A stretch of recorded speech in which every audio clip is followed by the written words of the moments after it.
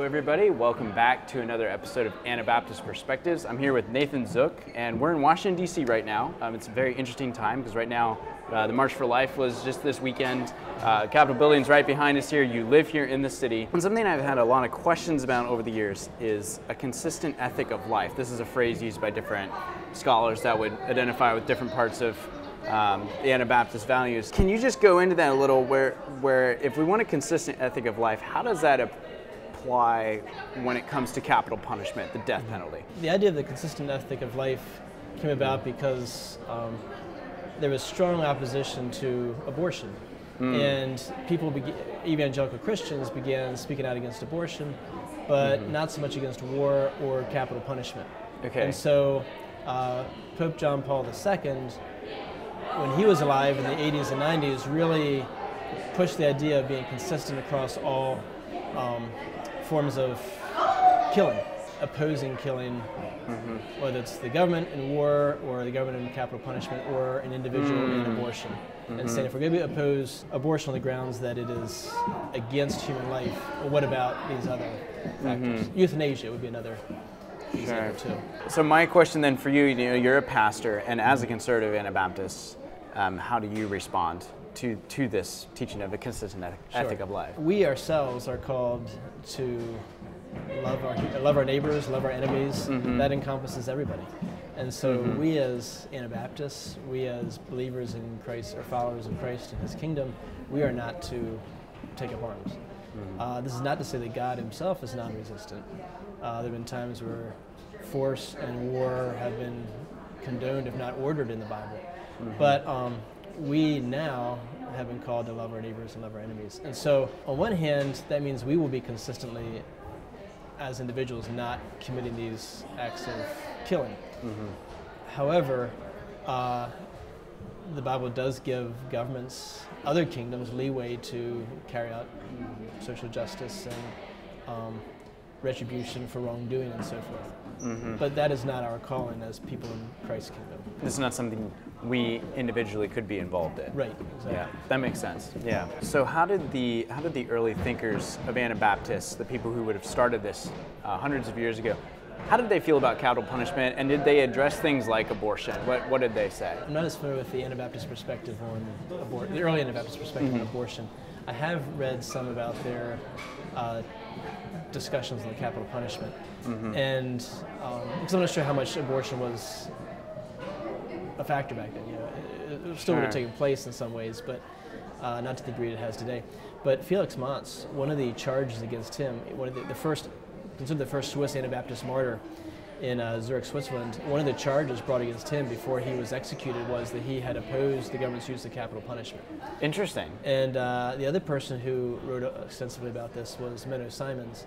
He mentioned that if a transgressor has repented of their sins and confessed their sins and apologized, then why would we kill somebody who has moved in that direction? The other thing, the flip side though, what if they have not apologized, whether they have not repented of their sins as, let's say, a murderer, then we're putting someone to death who no longer has a chance to repent of their sins and cutting off their chance to confess their sins to God. So those are two very high-profile Anabaptists who took that stance. Of course, at the time they're living, there's a lot of capital punishment being used against kingdom Christians and early Anabaptists, and so they're not talking as much. Felix Manz might not have been talking as much about murderers, but Menno Simons talked about in the context of the transgressor, somebody who was doing something that was wrong, not just being a heretic or something. So. And that's interesting because violence, execution, things like that would have been very common in that day, and especially even other church groups would have been doing that. For them to, wow, that was bold. Yeah. For them to say that. So that hasn't necessarily followed through into all of modern Anabaptist thought, but that was a stance taken during that time period. Did that stance remain fairly consistent throughout Anabaptist history, or was that something more right at the beginning? I think for some people that remained more consistent. For others, there sort of became a pressure once you come to a country like the United States with separation of church and state. Still, the idea that there was religious freedom and acknowledging Romans 13 that talks about the power of the sword, that God has ordained, the ministers of the law to carry this out. And so these are not, our church ministers. These are people in the in greater society. And so acknowledging that the government has that right has led some to then advocate in favor of the use of capital punishment. Where I would say, just because the government has that right doesn't mean that we as the church vocally support it in that way. Just like we don't necessarily condemn it or speak out against it, perhaps, but we don't. We can't really agree with. Them, right? Yeah. It's almost like war too. That's something that's pretty clear in the Book of Romans. That's part of the government's job is to defend itself, or that whole thing. But we know as Kingdom Christians, that's not something we can be a part of. So it's not like we can get out there and cheer for something like that. Right. And the other thing to consider is that if you have, if we believe it is wrong to kill, if we believe we would be in sin, if we committed abortion, if we were part of the machine that carries out capital punishment or part of the war, the military, if that's sin for us, then it's sin for others as well. Yeah. And so we as followers of Christ's kingdom, we may not focus on the powers of this world and their responsibilities and rights, but we do focus on the individual. So we as individuals call other individuals to repentance. And so if that means there's no one left to staff to put in the needle for lethal injection or to strap somebody down in an electric chair, all the better for the kingdom of God, because we now have people being called to repentance. And so if we knew an executioner, if we knew a soldier, if we knew a woman making a decision about abortion, instead of pushing for political legislation, that's not our business. But what we would do is call that individual to repentance. In 1 Corinthians 5, it talks about the idea that what takes place in this world, we're not called to judge this world. We're called to judge matters inside the church with other believers. But calling people to repentance is part of our Great Commission. So what scriptures might be used for these views that you're expressing here? Well, yeah, so the end of 1 Corinthians 5 emphasizes that we, as part of Christ's church, don't get involved in the things of this world, making judgments. But on the other hand, you have Christ's call to love our enemies and to turn the other cheek. And so if someone, attacks us or our family or abuses their authority to, execute somebody, then we would want to forgive. And so, so just, the Sermon on the Mount basically is how we are to live, how we are called to live. If we are calling other people to that call as well, as individuals, not as governments, but as individuals, then that's a strong scriptural reference there. So then have you viewed the Anabaptist Church? Are they still holding to these values that the early Anabaptists would have had? Has there been some deviance from that? I definitely feel that Anabaptists today would be pretty, conservative Anabaptists would be pretty uniform in their idea that it would be wrong to engage in euthanasia, abortion, be part of the military, or capital punishment. Where I do see some differences, people sometimes get so focused on government has this right that they almost come across as if they're cheerleaders for war or for capital punishment. And just like we're not called to maybe oppose policies, we're also not called to support those policies. That sounds kind of challenging, trying to navigate that. Right. Yeah. Yeah, and I think part of the reason we wanted to do this episode is there is a lot of confusion. People are like, I don't know how to respond to these things. I think it's almost more difficult.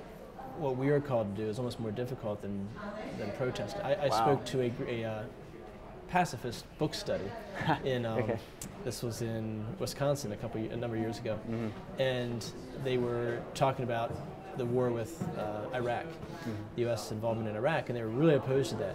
And they wanted me to give a non-resistant perspective. And so I said, now, have you talked to your nephews, your cousins, your sons, and so forth, your grandchildren who are joining the military during the war on terror and so forth? Well, that was almost more difficult. That was a new thought for them. They were focused on protesting government structures and policies, but to actually tell your nephew or your cousin, you know what, we're called to a different calling. It's hard to tell our friend and neighbor, no, don't sign up for the military. You can join our church instead. Do like John the Baptist and say, do violence to no man. I mean, John the Baptist doesn't tell the soldiers who talk to him, get out of the military. He doesn't say, Rome is the evil empire. No, he says, do violence to no man. And so that's why I think it's a consistent Anabaptist perspective. We focus on the individual. calling them to repentance, calling them to holiness, without getting involved in the governments of this world. You've kind of already touched on this a little, but how would you say the current day Anabaptist Church would view matters of life?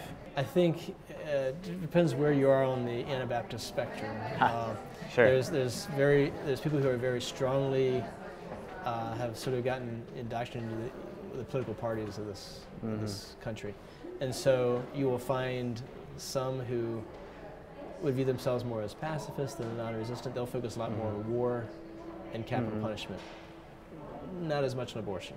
Interesting. You'll get Republican sympathizing Anabaptists who will focus a lot on abortion and not speak up so much about capital punishment or war. Both sides are shaping their agendas perhaps more by political parties than by what do we call to do as scripture-following believers. And so as scripture-following believers, we can take the stance that all of these are wrong, and we're not caught up in the Republican agenda or the Democratic agenda in saying so. We are going to take a stand and say, this is my calling to follow Christ, and as part of his church, we call you to that as well.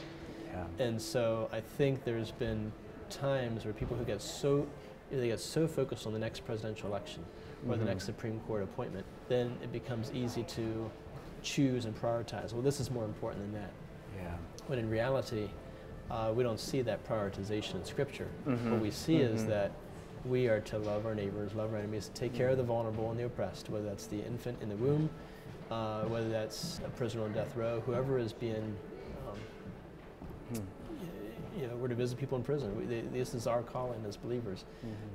So I think if we take that stance and remove ourselves from the political party agendas, then we will be more likely to really be consistent. I think the world will respect that more.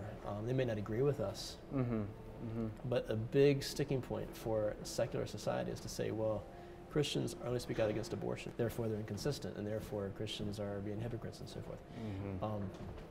But I think we as Anabaptists can be removed from that criticism to some degree because we ourselves will not participate in these activities.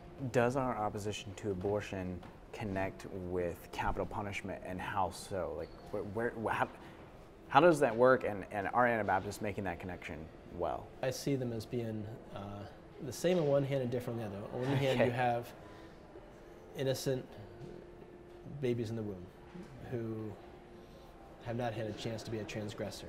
On the other hand, you have people in death row, many of whom may be transgressors. But it is not our responsibility to decide when a human life ends.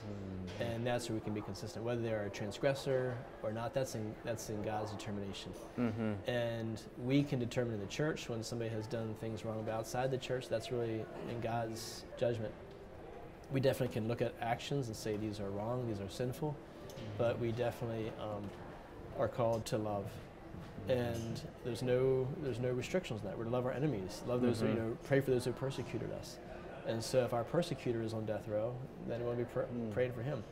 I had the chance in 2001 to be outside the prison in Terre Haute, Indiana, where inside Timothy McVeigh, the Oklahoma City federal building bomber, was being executed that night.